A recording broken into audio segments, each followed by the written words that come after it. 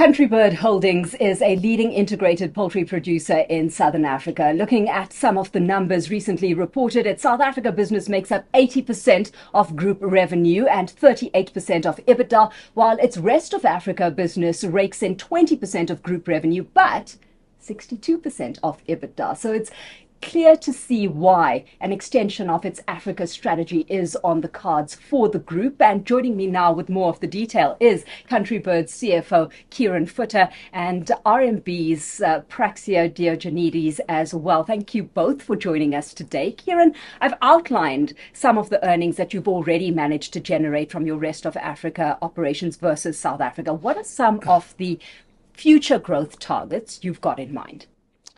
Yeah, I think as you correctly pointed out, our growth path is mainly into Africa. We have some great growth plans in South Africa as well. But we see the diversification into Africa over the next 5 years as one of our key strategic priorities.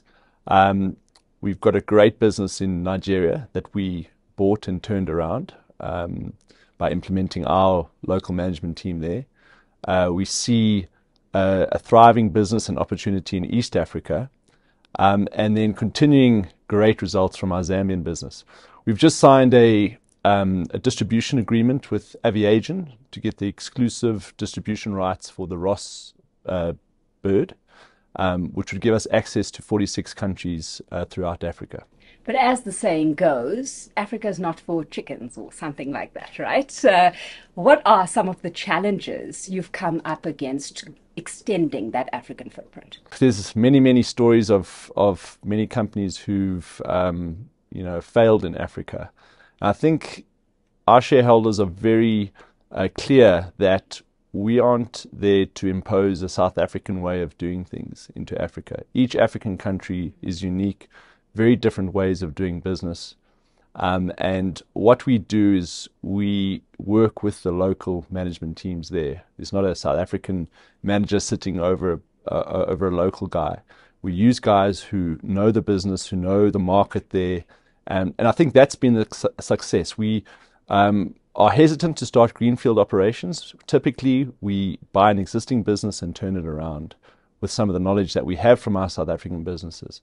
But I think that's the key sort of success factor for us. So, Praxia, what are some of the solutions you're putting on the table, in helping tackle these challenges, or some of these challenges at least, head on?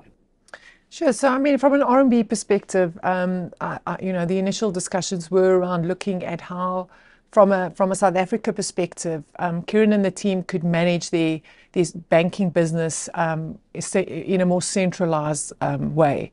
And when we sort of did a bit of a deeper analysis around their business and what's important for them, we realized that RMB could certainly solution for that. We had the infrastructure, we had the good teams on the ground. We knew that from an Africa perspective, I mean, it was quite clear that their strategy was to expand Africa, and that was that's RMB's strategy too, and to partner with our clients in these geographies. And thankfully, we obviously very much present there. We on the ground, and our teams already had some form of relationship with the Country Bird teams in those countries. So that also helped us, especially in Zambia and Botswana. We had a relationship already. Praxia, it's a multi-jurisdictional view that you've adopted here, and you've priced accordingly. So how much better a pricing structure are we looking at now for the rest of Africa operations?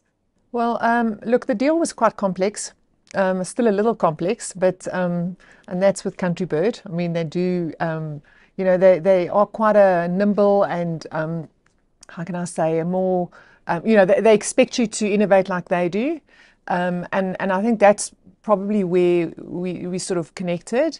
So what we did is, from a pricing perspective, we looked at all these jurisdictions, we looked at how they were doing, we looked at how we can package a solution and a funding solution for them that will give them the benefit of price, looking at all of these entities, as well as their growth strategy and how they're currently doing. Kieron, is this what won you over? Because it's not the first time RMB's approached Country Birds, right? You were approached 5 years ago. You said no then. So why the shift now and the decision to embark on this relationship?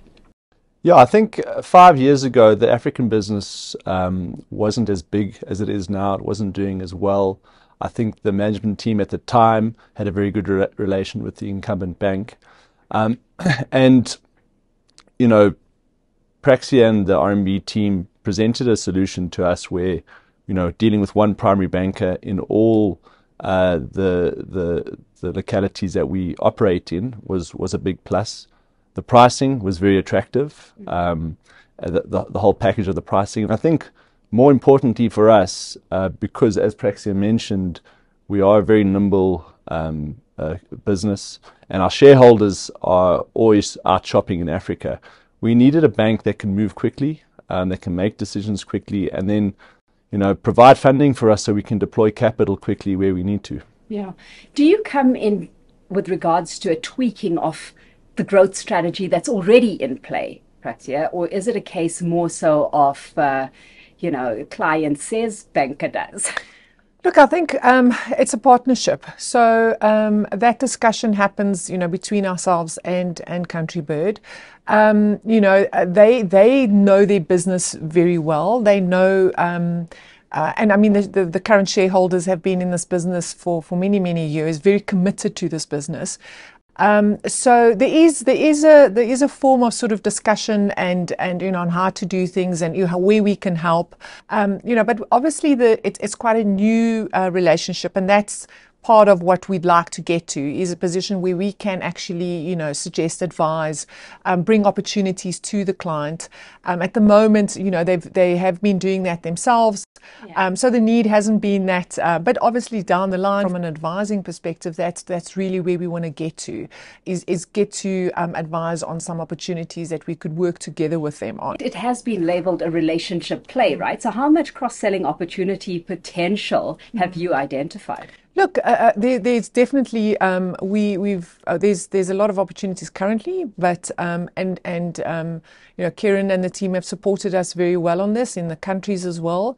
So that we're unlocking as we speak, and having a new relationship like this does take time to implement, because it's not just about the nuts and bolts. It's about the relationship. It's any new opportunities that come around, any new opportunities we can bring to the client, new solutions, new products. So it is a process that needs to unfold. But currently, there has been a few opportunities that we've uncovered, and we're going to be discussing with a client. Praxia, Kieron, a pleasure catching up with you today. Thank you. Thank you. Thanks very much.